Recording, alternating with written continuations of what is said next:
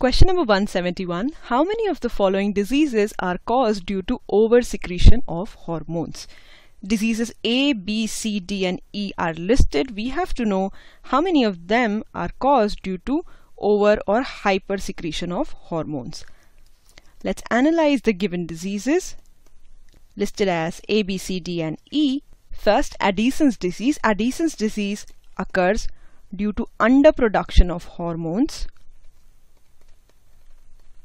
by the adrenal cortex and not due to hyper or over secretion. So this is not the right disease. B, cretinism. Cretinism is due to hypothyroidism in children, which means that this is due to underproduction of thyroid hormones. C, acromegaly. Acromegaly is due to over-secretion of growth hormone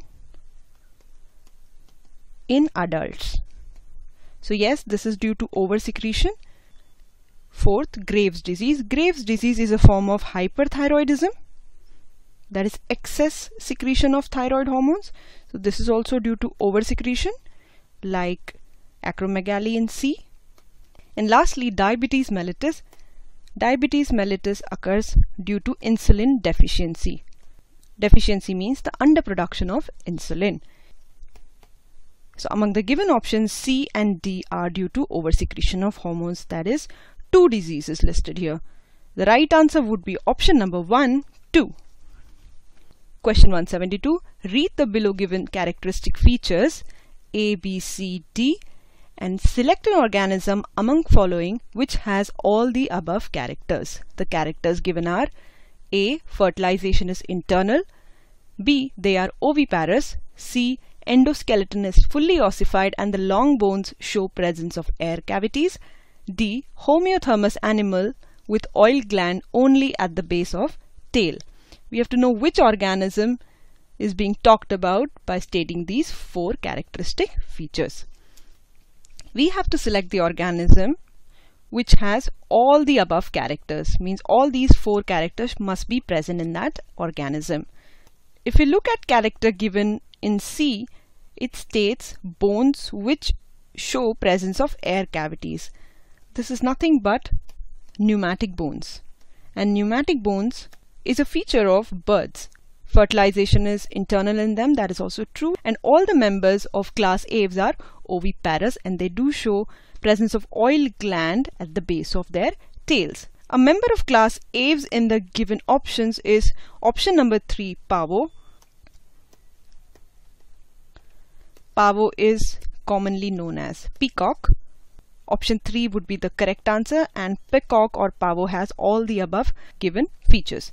The other options, ornithorhynchus and 4 camelus, that is 1 and 4. These are representative of class Mammalia, meaning they are mammals, and Chilon is a reptile. And presence of pneumatic bones is not seen in Mammalia or reptile. The correct answer is option number 3, pavo. Question number 173. Deficiency of X hormone would disrupt the cellular glucose uptake and utilization, resulting in hyperglycemia. Hormone X is glucagon, insulin, thyroxine, gastrin. The function of cellular glucose uptake and utilization is associated with insulin. The insulin acts mainly on hepatocytes and adipocytes, that is cells of the adipose tissue, and enhances the cellular glucose uptake. In the absence of which the rapid glucose uptake by the cells would not take place, resulting in free glucose outside and hyperglycemia. The same thing has been asked in the question. The deficiency of this particular hormone, we are talking about insulin, would result in hyperglycemia. So hormone X is option number 2, insulin, whereas the remaining option, glucagon, Glucagon is very much opposite in function. It reduces the cellular uptake of glucose, thereby reducing the glucose utilization, and it also stimulates glycogenolysis, which would lead to hyperglycemia. But in the question, the disruption is mentioned with respect to cellular glucose uptake, which would be decreased or disrupted in the case of insulin deficiencies. So the correct answer would be option number 2. Thyroxine is linked for the regulation of basal metabolic rate, and gastrin is linked to the hormonal regulation of digestion. The correct answer here is option number 2, insulin. Question 174. Which one of the following is a steroid hormone? Thymosin, adrenaline, LH, cortisol. The chemical nature of the hormone is asked. We have to find out a steroid hormone among the following. Let's look at the options one by one. Option number 1, thymosin. Thymosin is secreted by thymus and is a peptide. Option 2, adrenaline. Adrenaline is an amino acid derivative, and it is secreted by adrenal medulla. Option number C, LH, that is luteinizing hormone. It's proteinaceous in nature, coming from anterior pituitary. And lastly, option number 4, cortisol. It's a category of glucocorticoids and is a steroid, secreted from the zona fasciculata layer of adrenal cortex. Thus the right answer would be option number 4, cortisol, which is steroidal in chemical nature. Answer is 4.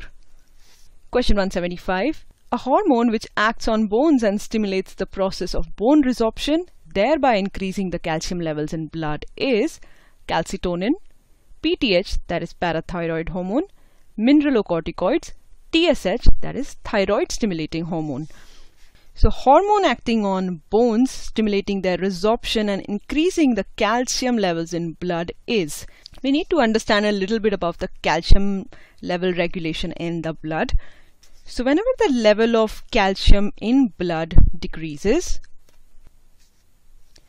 there is a release of parathyroid hormone in the blood, and parathyroid hormone, being a hypercalcemic hormone, would increase the availability of calcium in the blood. It means it would bring about the bone resorption, mobilizing the calcium in the bones into the blood. Thus the blood calcium level would be restored. And this is done by PTH action. The correct answer here would be option number 2, PTH. The remaining option, option 1, calcitonin. Calcitonin is hypocalcemic. It means it would act to decrease the level of calcium in the blood. Thus calcitonin and PTH are pretty much antagonistic in nature with respect to calcium regulation, with respect to regulation of calcium levels in the blood. Option 3, mineralocorticoids, example aldosterone, is mainly concerned with the water and electrolyte balance in the body.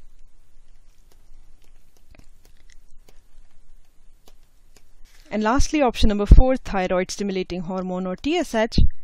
It's a tropic hormone stimulating the synthesis and secretion of thyroid hormones like thyroxine from the thyroid. So it would act on thyroid to stimulate the release of thyroid hormones. The correct answer is option number 2, parathyroid hormone.